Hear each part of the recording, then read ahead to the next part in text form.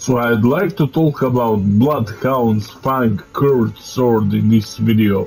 One great thing about this is that you can get it very early in the game by defeating Bloodhound himself. So you can get this pretty much early in the game, then you'll be able to use this weapon not only through your first playthrough, but up to New Game Plus. A few things stand about this weapon, notably that attack rating is amazing for its weight, how early in the game you can get it. It has phenomenal scaling, it will scale with very well throughout your first playthrough. And very well throughout New Game Plus. Like I said, upgrading this weapon to maximum can and will carry you up to New Game Plus slash New Game Plus Plus slash New Game Plus Plus Plus, you know what I mean, up to New Game Plus 4, just by itself.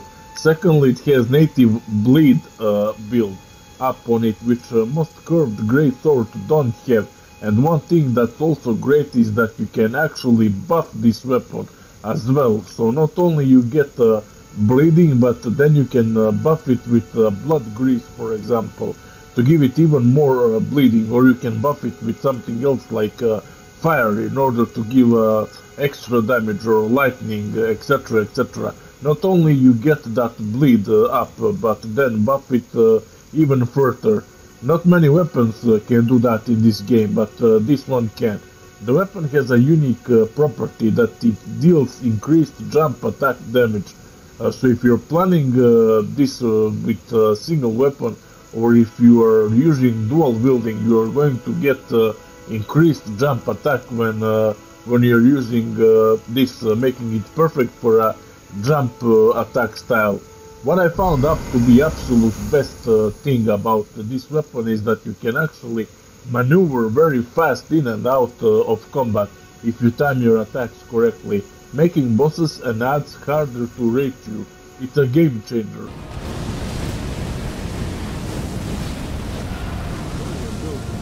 With many bosses so far, easily versus Crucible Knight, for example.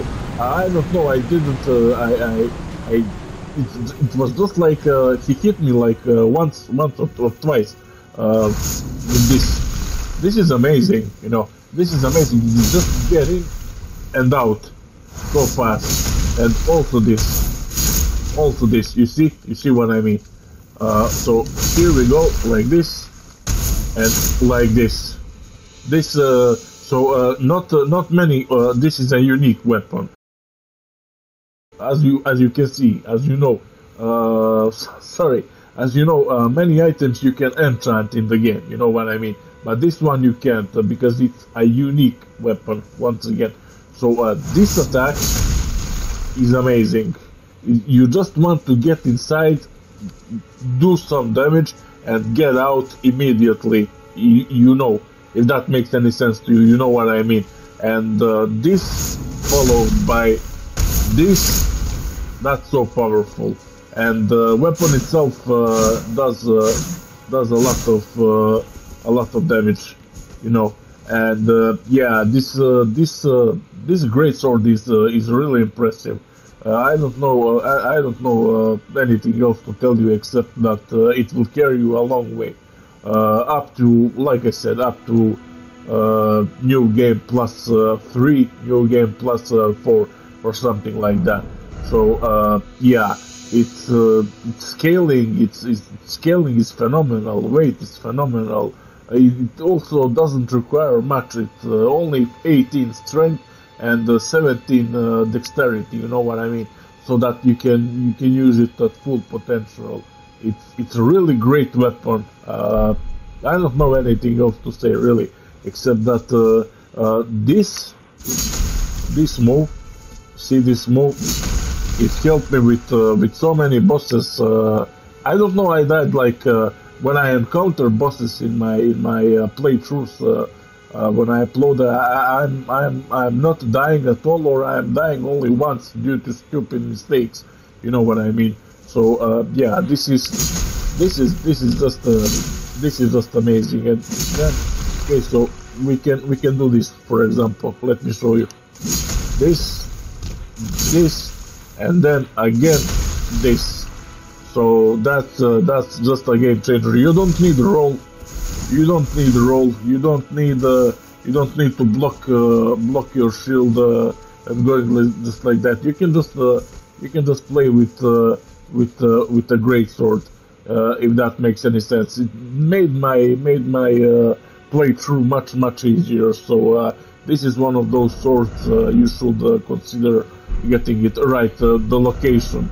The location is over here. Forlorn Hound Evergoal, just south of Agil Lake, south. Over here, as you can see, we are over here. It's Fort Hate West, then Agil Lake south, and then at the beginning of the game, just before Bridge of Sacrifice, over here. There you will fight. Bloodhound himself. So yeah, Bloodhound. When it comes to Bloodhound, it's I don't know. It's an easy boss, you know. You might have some struggles at the beginning, but you will kill him easily at the end. And the best thing is that if you get killed, your souls will be up here. You know, you won't need to go down to get your souls. So eventually. Okay, for example, I cannot kill him today. I'm gonna go grab some. I'm gonna farm some souls, like over here in Linus Rise with a rolling ball. I'm gonna upgrade some of my attributes, armor, etc., etc. Buy something, and then I'm gonna fight him. So yeah, Bloodhound himself has. He has. If you remember from Dark Souls 3. He has those movements like Dancer, you know what I mean, if you ever fought Dancer in Dark Souls 3. So yeah, it's pretty much like 70% of Bloodhound is Dancer moves, you know what I mean. So yeah, that being said, good luck with your Bloodhound Fang curved sword, and yeah, that's all I wanted to point out. Have a blessed day, and cheers.